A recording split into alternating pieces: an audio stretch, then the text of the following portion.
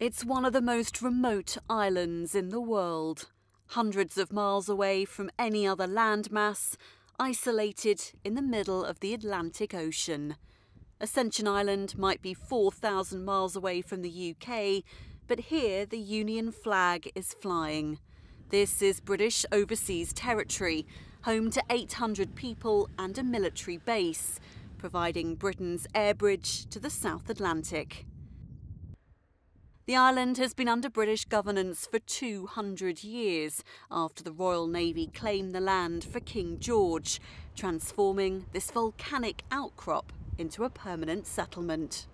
From this vantage point over Georgetown, all you can see are the roaring waves of the Atlantic. This island is 1,000 miles away from Africa. It's part of the most remotely populated archipelago in the world, and yet it flies the flag for Britain. This is British sovereign territory, an important military hub, a central link to the South Atlantic.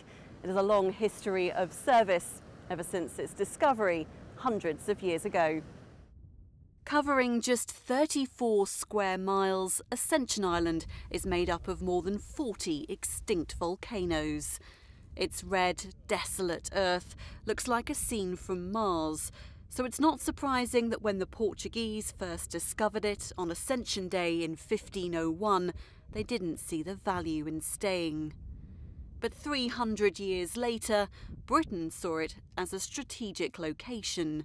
Napoleon had been exiled and imprisoned on St Helena, 800 miles south, and the military wanted to make sure they could prevent any attempts on his release.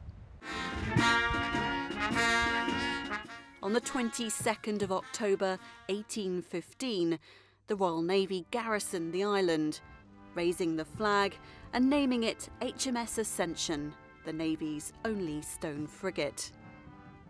To mark that moment, 200 years on, the flag was raised again in tribute. It's a moment to reflect about what this island has achieved in those 200 years, from our military beginnings, the search for water, the search for food, but then when we became a communications centre, again a military base in the Second World War, and more recently we've formed a government, introduced democracy, and today's an opportunity for all elements of the island, the military and the St Helenan community, to get together to enjoy and celebrate. The bicentenary of Ascension Island in 2015 brought visitors from far and wide to share in its unique history. Royal Navy Commander Commodore Darren Bone led proceedings, opening a new park in Georgetown and unveiling a new piece of artwork to mark the anniversary. I declare the park open. It's a huge privilege, of course, to be invited here as the guest of honour of the Ascension Island government. My predecessor at the time, of course, was Admiral Sir George Cockburn. He was charged with taking Napoleon and securing him on St Helena, some 700 miles to the southeast, still in the Atlantic Ocean. And it's fate, perhaps, that brings another naval officer in command of the South Atlantic at this time. 200 years ago, Ascension would have been a very different place. The red volcanic earth covering the whole island. This bicentenary is a chance to pay tribute to those who served here and those who paid the ultimate sacrifice in making this island what it is today, making life here possible. The first garrison was set up by the Royal Marines.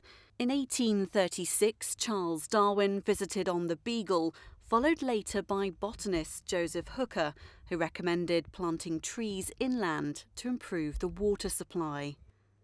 At the Ascension Island Museum, these early beginnings are well documented, showing the moment underwater communications gave links to the wider world, right through to the Second World War, when the island was used to supply anti-submarine patrols.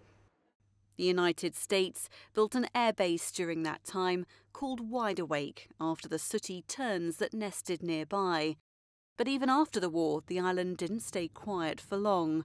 In the 60s, Ascension Island joined the space race. The runway was widened as a landing strip, and NASA established a tracking station on site.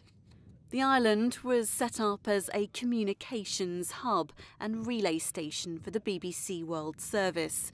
And during the 1980s, it became operational again, used by the RAF to launch its Vulcan bombers in the Falklands campaign. So you have to take your hat off to the guys that were here initially, all the Marines, because they basically had to make the island, build the island from nothing. As you've seen yourself, it's very barren in areas, and at that time it was completely barren. As you walk around the museum, you start off basically with the natural history, how the island itself was formed, how the volcano itself was formed, and we work around then to the earliest inhabitants, working all the way through to the relatively modern, coming through to sort of like the 1970s and beyond. Today, its role is a logistical one as the air bridge to the South Atlantic, and it's a role that looks set to continue for many years to come. I think Ascension has an important future. In strategic terms, we're committed to the long term to the Falkland Islands, for example, and clearly Ascension has a very important role in that. In terms of it being a long way away, that's true, but actually when we switched on the radio this morning, Radio 4 came out loud and clear. It's very much part of the world community. Most passengers just pass through Ascension. The air tanker jets operate a regular service through here from RAF Bryce Norton, using the island to refuel and for a change of crew to turn the plane around for the next leg of its long journey. It's a long flight from Bryce to Ascension Island during the night, but it's good fun when we get down here, sun's shining normally.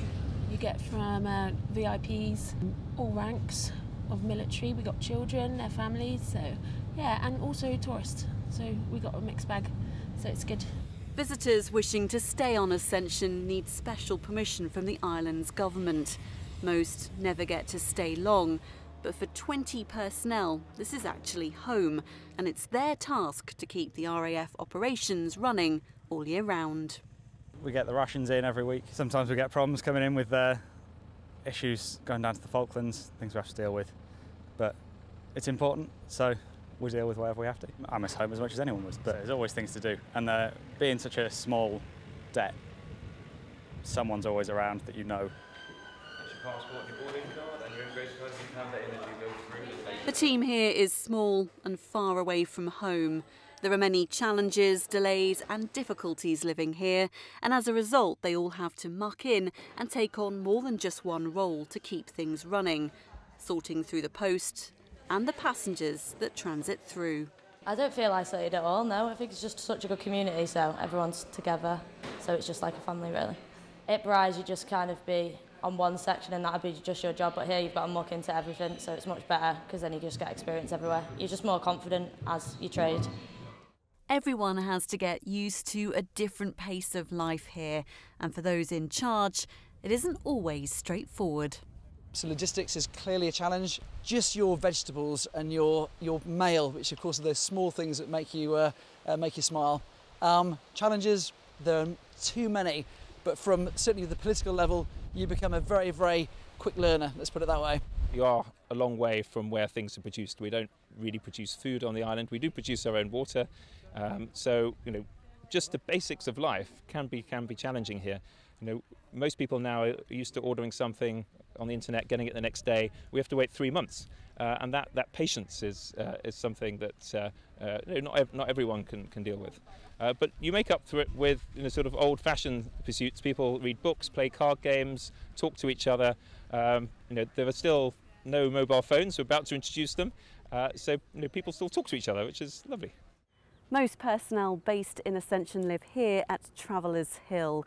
When it comes to downtime, there's little by way of bars or restaurants on island. Instead, most people head outdoors, hitting the beach or heading up into the mountains for a totally different landscape. The cloud forest that was once part of an experiment by Darwin and Hooker is now fully grown and maintained by a warden that welcomes visitors for a look around.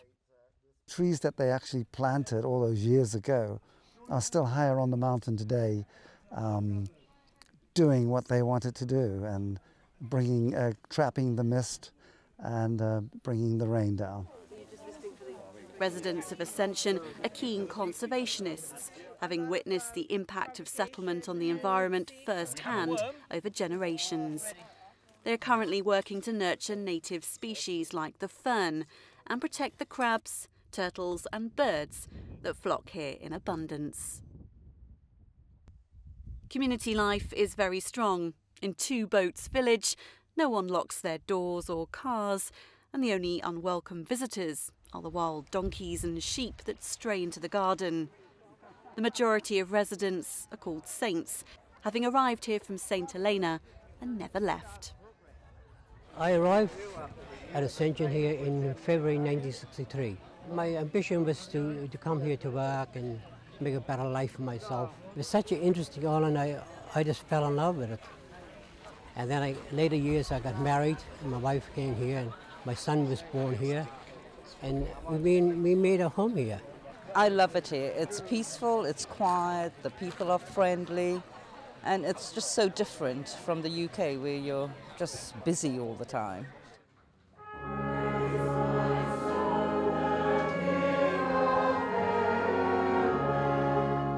At St Mary's Church, the history of the island and the names of its first settlers line the walls.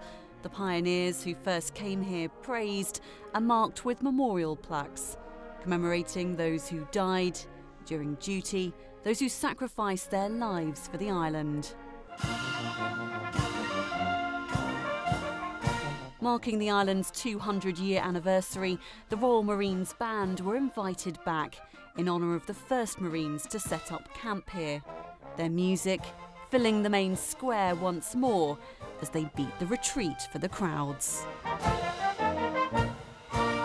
Obviously, with it being the bicentenary, and the Royal Marines have had such a major part in the history of the island, I think it's only right that there's a Royal Marine Band here to help celebrate that. As Ascension looks to the future, changes are in store, bringing the island its first mobile phone network, cinema and direct flight to St Helena.